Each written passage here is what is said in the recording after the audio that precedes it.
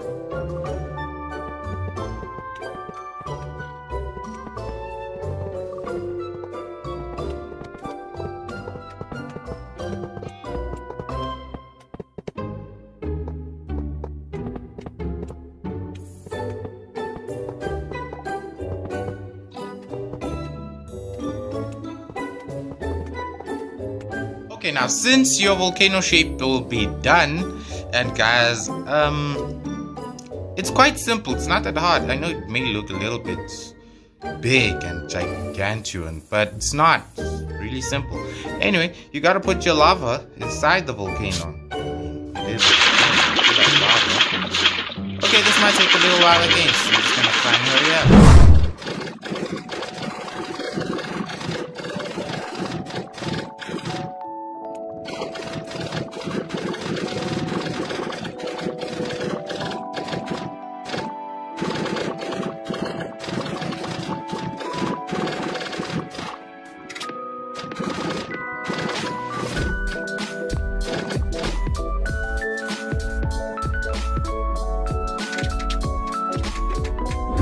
Okay, now, I know what you're wondering. Why they throw it over here? Well, trust me, there is lava below this.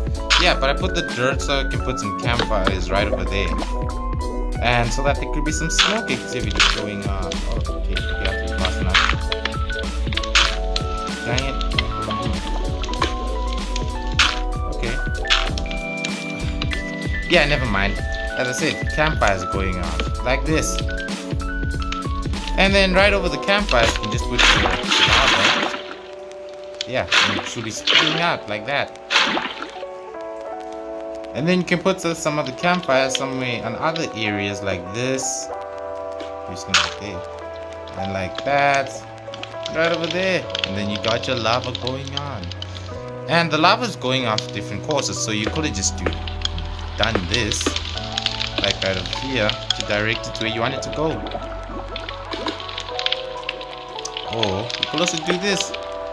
Make it spew out everywhere. Just like normal lava. Don't you say? And over here on the ground, like what I done right over there, to make it look more realistic, just bring it out to be much more flatter. Okay, this might take a much more skilled builder to do this, but if you think you can do this, why don't you give it a shot and tell me, let me know down in the comments below. Yeah, like right over there.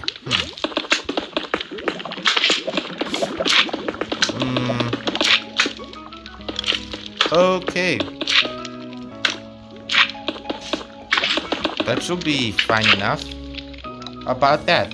And then now the rest, you might need your magma blocks, because if you do not put lava, they do have magma, which is just basically lava that's, yeah, let me just keep quiet, show. Yeah. Yeah, about this. And again, this really takes a lot of time and patience, so...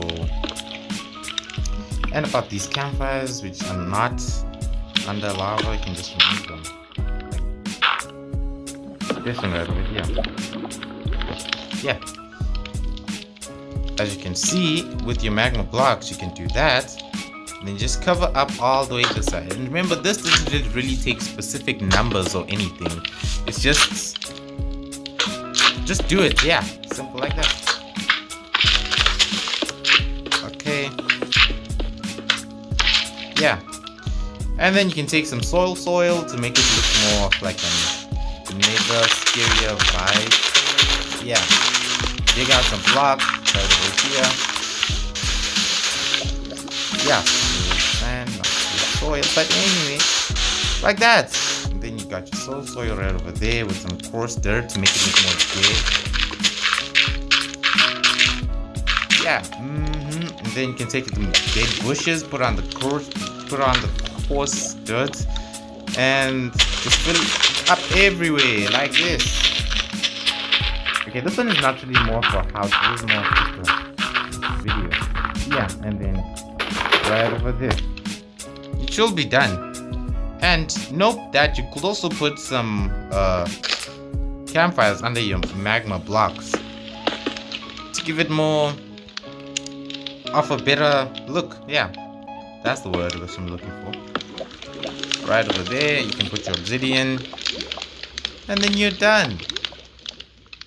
It's there, so simple. And with your netherrack, put on the soil sand, right over there. Yeah, right over there. Okay, that was a wild one, but if you understood, well, yeah, it's kind of good. Anyway, let me know down in the comments below which was your favorite build right over here. And as for me, it's been Eureka, and I'll see you next time. Bye, y'all.